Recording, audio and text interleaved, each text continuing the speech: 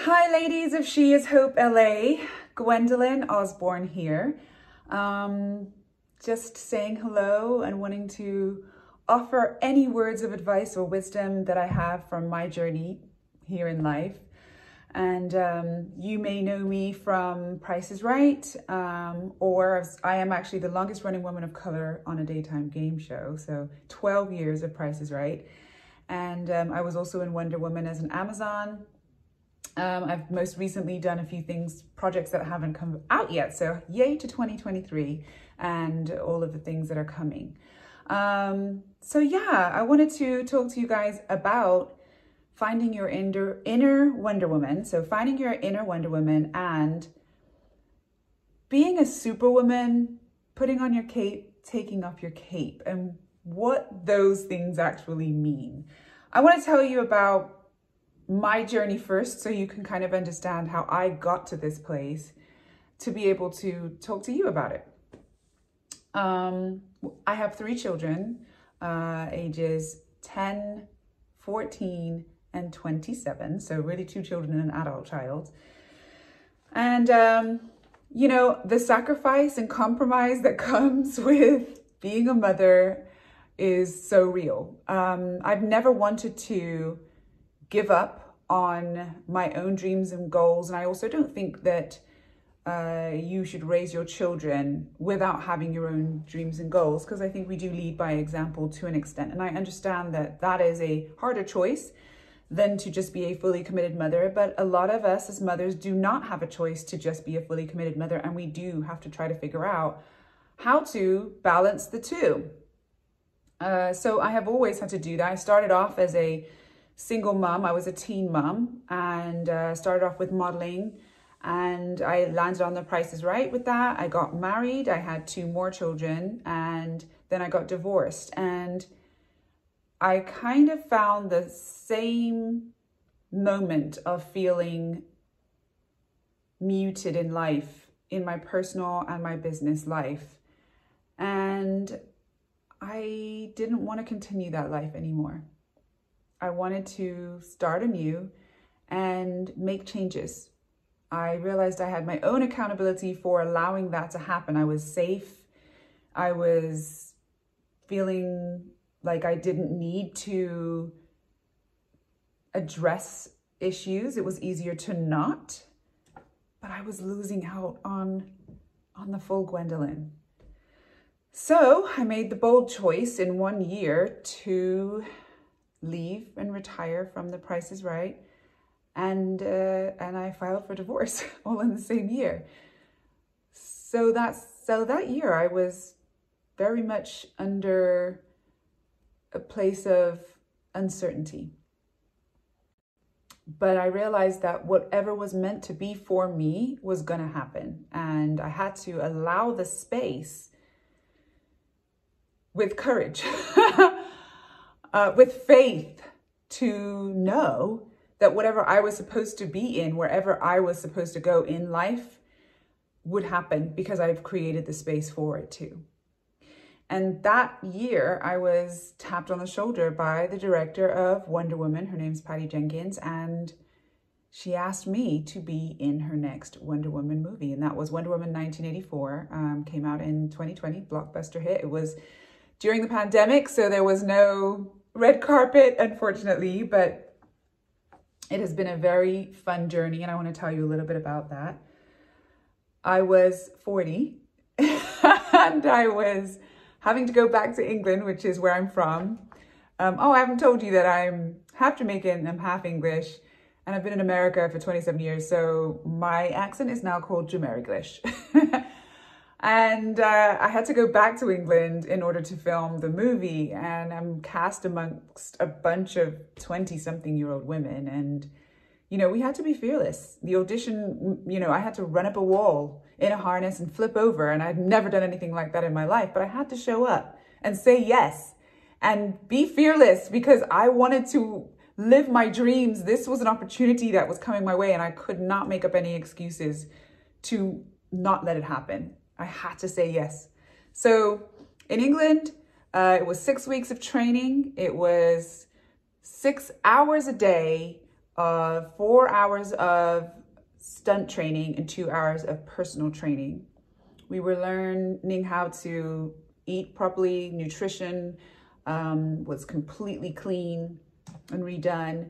It was just rigorous training with stunt women, stunt men. Oh, it was a lot. And I am scared of heights. And nobody asked me if I was scared of heights, but I don't know if you've seen the movie, but there are 3-story-foot high poles that we had to be harnessed and jump on. And I had to get over it. I had to come up with my own frame of mind to push through, because there was no way I was not going to do this. I was not being sent home because of my own fears or excuses. I'm gonna tell you, I came up with, while I was up there on these 3-story high poles, a scenario about my children.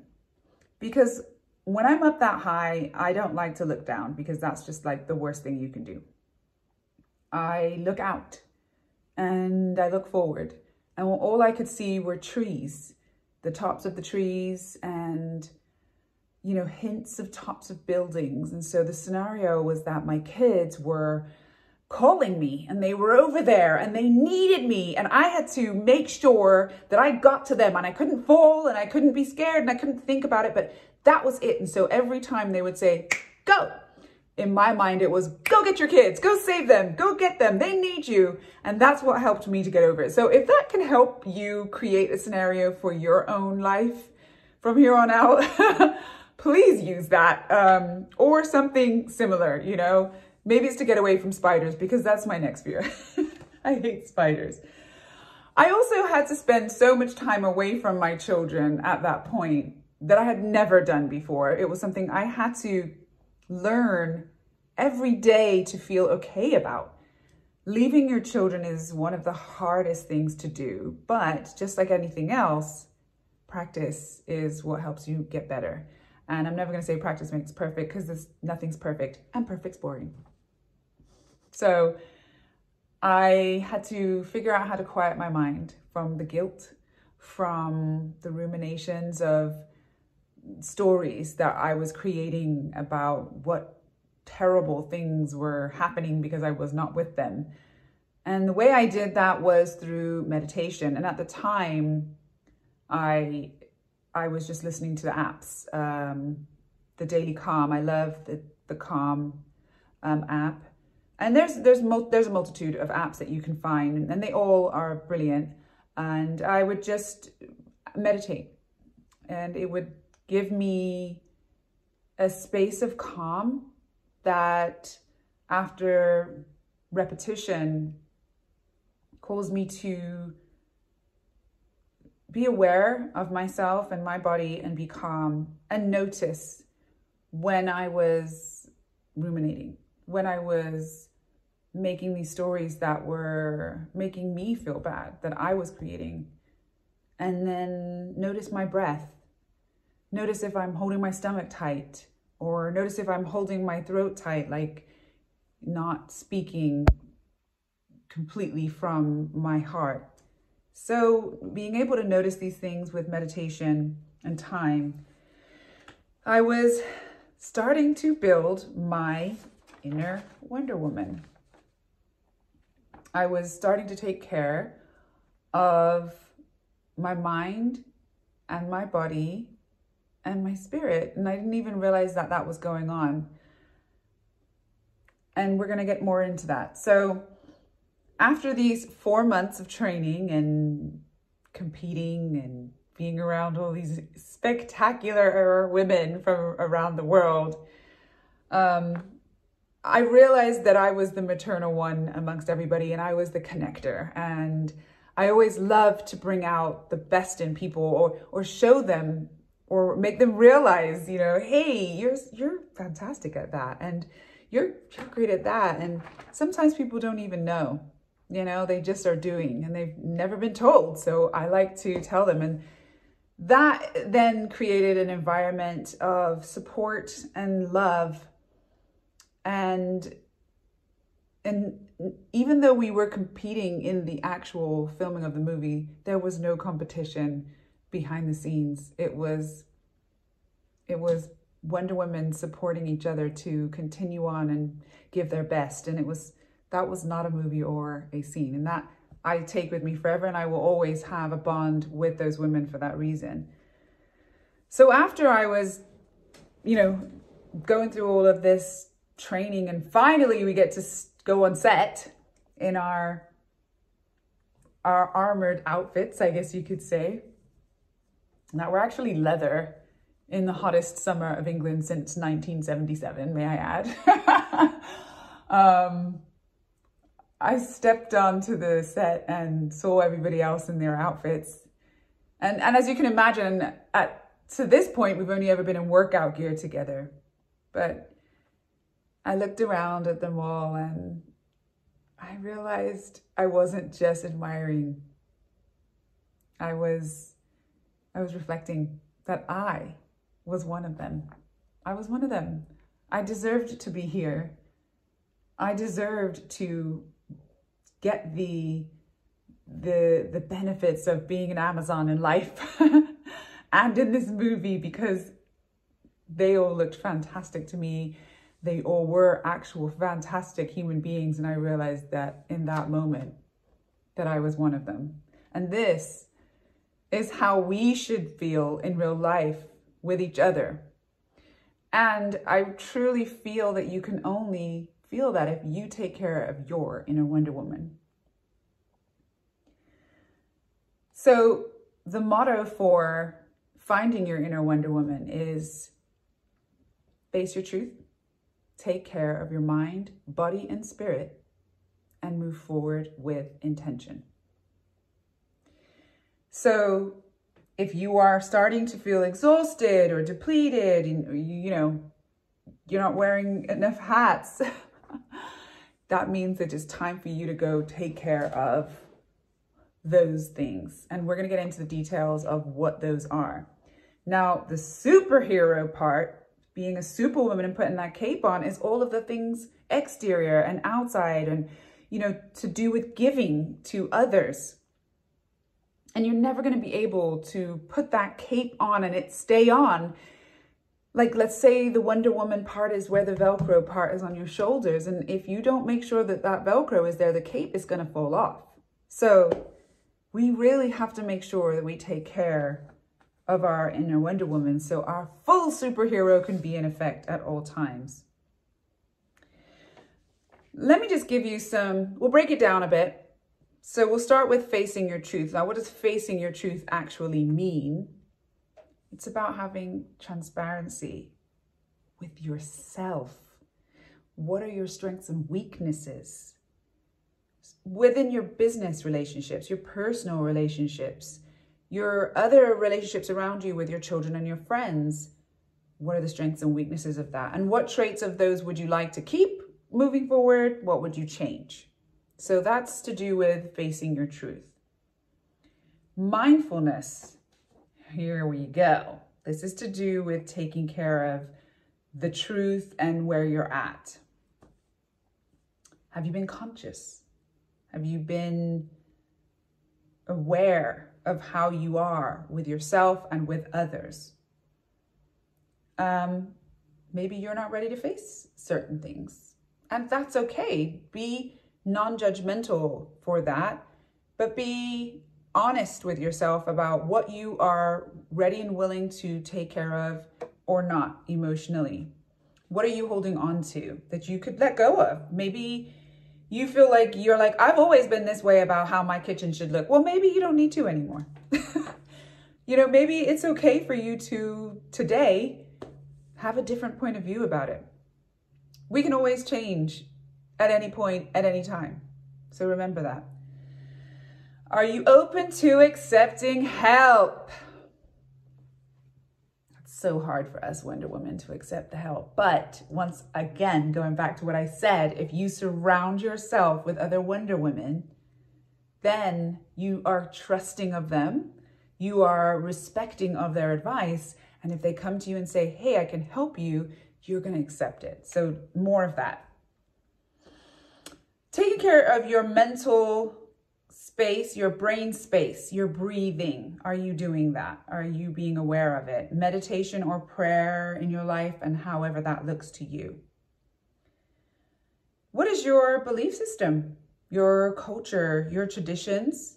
What of those do you want to keep? What do you want to let go of? What do you want involved in your life? What do you want going into your future? Yeah. What justifications and excuses are you making for yourself? Because we do it all the time, very easily. We believe them. So let's really be honest about what those are. What are your stakes? When you create long-term or short-term goals, what are your stakes? What does it mean if you do not accomplish what you try to commit to do? So that's all to do with the mindfulness, and we're going to go into the heart. How is your emotional well-being, and are you kind to yourself? Do you think that you are being judgy to yourself, which might be causing you to be judgy to others?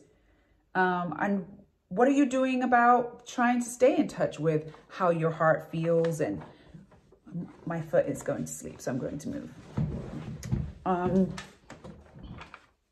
Yeah, like let go of the judgment, let go of it. Be kind to yourself. And I'm telling you, it's going to go further. It's going to seep into your other relationships, and people are going to start telling you how appreciative they are of how kind you are to them without being judgmental. Do you want to pay attention to how you feel about your decisions throughout the day? A lot of times I feel like as mothers, we have to make decisions all day long, quickly, all the time, with 3 other people talking to us. You always have the opportunity to allow yourself some space. You can always say, I'm going to need a moment. I need some time. Can I get back to you later? Give yourself the space to breathe and think. You can do that. Do you want to start paying more attention to your physical body by noticing how it reacts to people, places, and things? That's your senses. So we want to make sure that we are paying attention, like I said, to how we breathe, how we react, how we talk. Because sometimes you could be up here and, because you're not really saying something that really means something from here. So pay attention to that, for yourself. You don't have to tell anybody. Go write it down somewhere. I don't know. I'm going to start really recognizing if I go into a higher octave when I'm talking. And what does that mean? Do you feel comfortable in your body? Do you feel healthy? Are you taking care of your physical body? And are you presenting your physical body in the way that you would like to present it? How many days are going by where you're saying, I don't like this about my body. I don't like this about my body. I don't like this about my body. And what are you doing about it? Do you want to change it? Because if you don't, then make a decision that you're going to be okay with how your body is. And maybe you say, I'm going to be okay with my body until March 1st. And then I'm going to make a change. I'm going to start looking into how I make a change. And then you're living your now in a more peaceful, pleasant state of mind that's not grueling on yourself. How do you feel about your outer beauty? Is it something that you would want to care more about in general? So that's not just about weight. That's just maybe about like how you're dressing and how you're feeling about your hair and your skin and your nails and all the beauty parts that come, with being a feminine person. So if you are, and if you're not, and you're more of a masculine person, then you still would like to probably care about your outer appearance, but in different ways, maybe not in a beauty way, but maybe just in a caring way towards your skin and your hair and your makeup and your nails, or no makeup if it's up to you, but then it would be more about skin, right? So how do you care for your outer physical well-being? Like, let's really pay attention to that. SPF. We have to wear SPF outside. Let's move into food. Food is so important. I mean, I learned about this while I was jumping on 40-foot poles in the air, that, you know, having the connection with your body, feeling like it is in its most physical, best shape for you in your life at this time, for what you do in your life. Your body is going to do what you want it to do. So if you sit for long periods of time, your body is going to say, okay, well, I'm going to become the best body that sits well, right? Which is then not great for if you would like to go for a walk, you're going to start feeling aches and pains. But then you got to teach your body, hey, body, we're going to walk too. So let's get used to this and move through that. Food, how are you eating? Because that's what's going to affect that physical body. Are you paying attention to what you're eating and how you're eating it? Like your portions, and how often you're eating. Drinking, we all love a drink. And as moms, that glass of wine just feels just mandatory, doesn't it? But sometimes we just have to be more mindful about whether we're having more than 2 glasses, how often are we having those 2 glasses? Those are also calories and they're also taxing on the body. So let's continue to be aware of that. Do you take vitamins, products, or anything for your wellness with your healthy eating? Because those are definitely important as well. And I just want you all to know that with all these questions I'm asking, there's no wrong answer because it's the answer that's right for you. And if you have any questions for me based on what I'm saying to you, please reach out to me. My email, I can make sure is available to you. And my Instagram is @itsGwendolyn. And I'm always available on there doing all kinds of shenanigans to do with wellness and my kids and acting. So we move into intention, moving forward. So what makes you feel ready? What do you need to feel ready to really move forward with all of the work that you've put into yourself? You've got to be able to figure out what is going to inspire you to move through those butterflies, the anxious feeling, to get what you want on the other side. Because we have to get through the fears, you guys. You have to get through the fears. It's just one life, you know? So think about what has stopped you from executing what you really want in your life in the past. And maybe it's a pattern. So let's be aware of that. And what can you do differently this time? How can you make it a different choice with a different outcome? And what do you deserve? What do you feel you deserve? And you know what? I am going to encourage you to write that down. What do you deserve? Because when you write that down, you're accountable to it now. And I actually really encourage you to say it out loud to yourself in the mirror if you want to. I want you to just continue to have your dreams and goals for yourself. I want you to take care of your inner Wonder Woman so that those Velcro little patches can stay up here so that when you go out into that world and you put your superhero cape on, it all comes together. And this superhero woman is ready for the world. With that, thank you. I hope that you felt like you expanded your mind, your thoughts, the way that you move, and you go out and meet some other Wonder Woman superhero women. And thank you very much for your time.